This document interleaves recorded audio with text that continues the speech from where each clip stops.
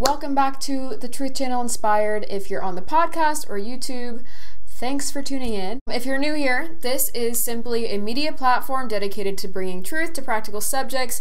I will point out every truth that we discuss here will be biblically sound. Any way of life that I'm discussing or whatever, it's going to be biblically sound, but that doesn't mean that you have to be Christian to listen to this. I really do believe that these topics are applicable to anyone and everyone. So today we're going to be talking about a really fun topic, death. So stay tuned for the truth about death.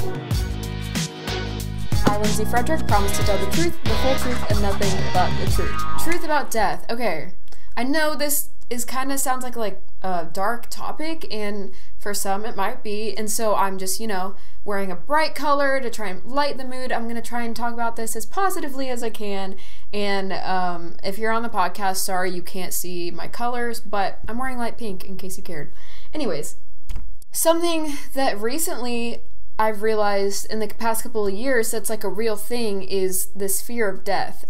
This is something that I can't say I've particularly struggled with severely. I will say I have, had those thoughts of what is there anything after this life? Contemplating with myself, and then that will lead you into a place of, if there's nothing after death, what's the point of this life? And so yes, it's scary because it really is. It's unknown. And I think what the world today is really good at is getting us to avoid the thought of death. Everything that we do in this world just kind of distracts us and keeps us busy so that we're not confronted with this idea that, hey, I'm going to die soon. And so when we're confronted with death, whether it's a family member or even a near-death experience, it can be a truly traumatizing event. So we're going to talk about it really openly today, death. Ecclesiastes 9:5. For the living know that they will die, but the dead know nothing, and they have no more reward, for the memory of them is forgotten. You are going to die. I'm going to die. I could die in the middle of this video. I could die 50 years from now. We don't know when. I think that's partially the scary part about it. It's we don't know. It could happen tomorrow, it could happen today, whatever. So I don't know when I'm going to die, how I'm going to die, but I know I'm going to die. And as obvious of a statement as that may seem, well, yeah, duh, but have you actually processed that? Because in preparation for this video, I was challenged with that of yeah, I know I'm going to die, duh, this is going to be an easy topic to talk about, but it's no, Lindsay, do you know that your life is going to end? Every, one day you could come home and your clothes would be on the floor and you don't come back and your clothes are still going to be, life is just going to cease. And that was a really weird thing for me to process and actually kind of heavy. And so I just would ask, have you genuinely come to terms with the fact that your life is going to end? And are you ready to die? Or is death going to come upon you? You're frick, I didn't do these things. I didn't, whatever, I didn't consider this. Are you going to be pretty frazzled at the end of your life? And so how do you come to terms with death? I would say 1, we have to acknowledge that this life is temporary. We can't come to terms with death unless we first take a step back from everything around us and realize that all of this, all of these little knickknacks and things that we distract ourselves with will be left behind. And so that is actually what my tattoo stands for on my wrist. I think I've talked about this on the channel before. If you're on the podcast, you can't see this. It's an hourglass thing on my wrist, outside wrist. But basically, one of the meanings for me is that, this life is temporary and not to get too caught up in all the material things, because ultimately I have eternity with God to look forward to. And that's something we'll get to later. But Ecclesiastes 5:15. Also, I keep referencing Ecclesiastes. This is a great book that kind of just confronts this idea of everything on this earth, is passing, is dying away, and what's the point? And I would read that book if you're interested in this idea, Ecclesiastes. But Ecclesiastes 5:15, as he came from his mother's womb, he shall go again, naked as he came, and shall take nothing for his toil that he may carry away in his hand. So again, that's just emphasizing the fact that, we come into this world naked, we're going to leave naked. And all these things that I've worked for, this laptop that I saved up for, all these things are gonna be meaningless when we leave. Have you acknowledged the fact that this life genuinely is temporary? And you might be saying why would I want to think about death? Why would I want to consider that everything I've worked for in my life is going to amount to nothing? Because that's so sad, right? But actually, what I've found is like when I remember this, when I acknowledge daily that this life is temporary, it actually leads me into a position of gratitude and appreciation, because suddenly I'm not entitled to this day. I'm not entitled to see the people that I'm going to see in this day. I'm not entitled to sit here on the Truth Channel and record, you know, like everything around me I appreciate more, because I'm like, hey, it's another day, I'm alive. And then again, it takes me back of like these little things really in the grand scheme of things don't matter. And I think once we're able to acknowledge this and, you know, realize everything's temporary, not only are we more appreciative and grateful, but then it brings us to consider, okay, if this life is temporary, is there an eternity? And that's the next thing. Number 2, we have to consider eternity. Whether you believe in an afterlife or not, this is what I'll say. At the end of the day, no one is 100% positive what happens next, you know? Even someone like myself who has hope of an eternity with God, that hope and that belief is based on faith. It's a faith-based belief, and faith means believing without seeing. And I think there's an aspect of faith in believing in God, but also there's an aspect of faith in believing that there is no God and that there is no eternity. Whatever you choose to believe, you're putting your faith in something. So I think it's a wise idea to consider everything equally, you know? So have you considered eternity? And when you consider eternity, naturally, then that's going to usually come along with then the belief in God. And so at this point, I'm just going to kind of talk about what God says in the Bible and how this has given me hope and has taken away my fear of death. So I believe that there is an afterlife, whether that's heaven is like a physical place or whatever, I don't know. I just believe that I'm going to be restored to perfect relationship with the Creator who made me, God. And this eternity is going to be one where humanity is restored to its original design, where there's no imperfection, there's no pain, suffering, all this nasty stuff that is on earth.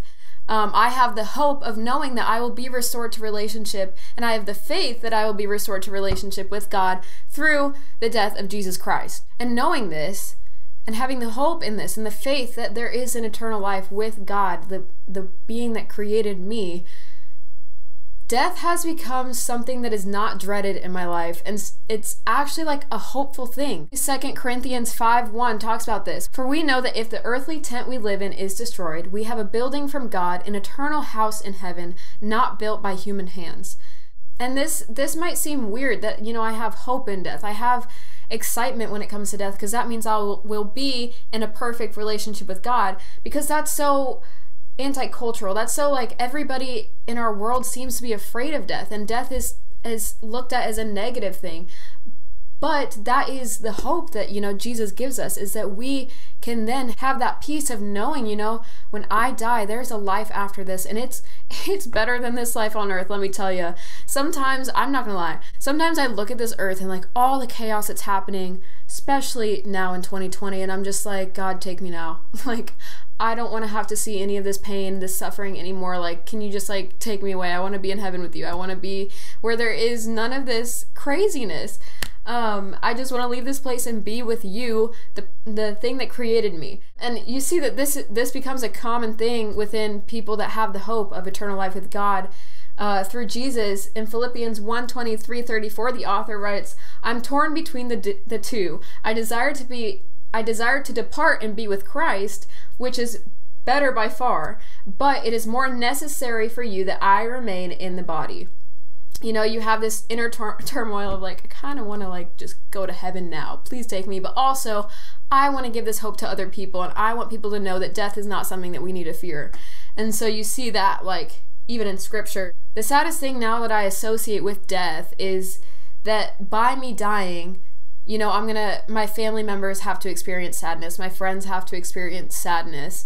And so family and friends, if you're watching this, I really just let this be known. Please don't be sad when I die. Like, rejoice because I'm in heaven, and just have hope that I'm in heaven, and have faith that I'm in heaven. And, you know, I've experienced a great life, and I'm very blessed to have the life that I already have. And if I were to be taken now, that's okay with me. Please don't be sad at my funeral. And that's about it. That's about the only thing that makes me sad when I think about death, is the fact that other people may be sad when I die. I have hope of eternal life with God. Not only has this eradicated any fear of death that I have within me, but it has given me a purpose to my life. Like suddenly I'm not just like, oh, I live this life and I do these things and then I die, and it's just a cycle. Like that mundane cycle idea is like no longer. Like I believe that my purpose is to just share this news that like, hey, this isn't it. This is not the only part of our life. Like there is eternity with a God that lives. And, you know, people can choose to believe that or whatever, but that's what I believe, and I want to share that with people so that they can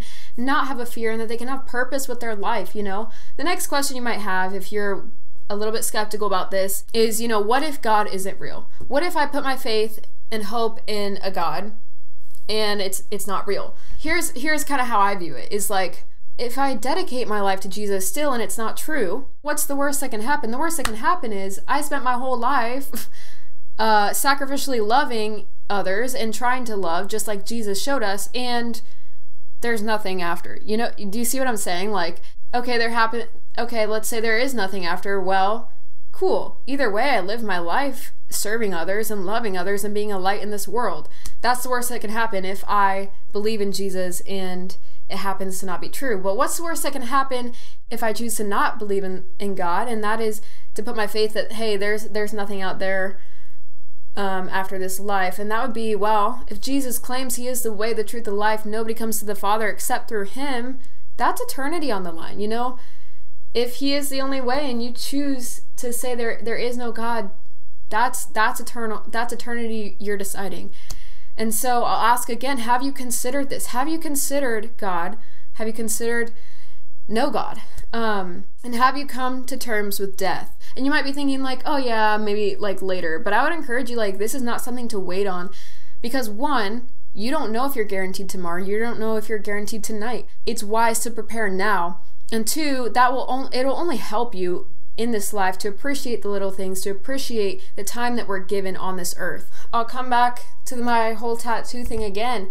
Remind yourself, you know, everything that this world is trying to distract us with, the outfits, the cars, the money, the jobs, the traveling, you know, like everything is temporary and none of that is going to matter at the end of the day. So let's take a step back from these distractions and realize and consider, one, that this life is temporary, and two, consider eternity. What are we going to put our faith in? I just want to end with this. For those of you that don't know Jesus and don't have hope for death, you know, death is still a scary thing. I want to tell you the truth of Jesus and of God. We do have a God. There is a God, and he created us. And he created us and was in perfect relationship with us.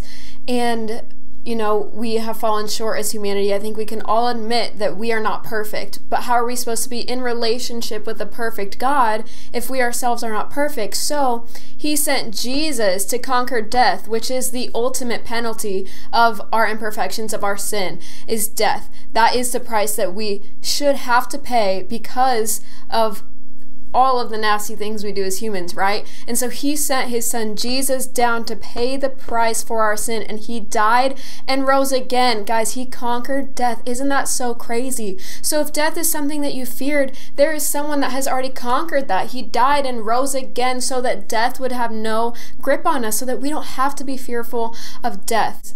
And that is the ultimate truth of Jesus. And if that's something that you haven't heard before, or that's new to you, I would encourage you to allow that truth to give you freedom. And as we put our faith in the fact that Jesus has conquered death, we don't have to be afraid of this looming thing of death anymore. You know, like I've been talking about this whole podcast, this whole YouTube channel, it can be a hopeful thing. And there is an afterlife, and we can have hope to be restored with the one loving God who created us. So if that's new information to you, like I said, consider that, let it sink in, take the time to really contemplate. Have you considered eternity? What are you going to put your faith in? So that's all I have for you guys today, and there will be more next week.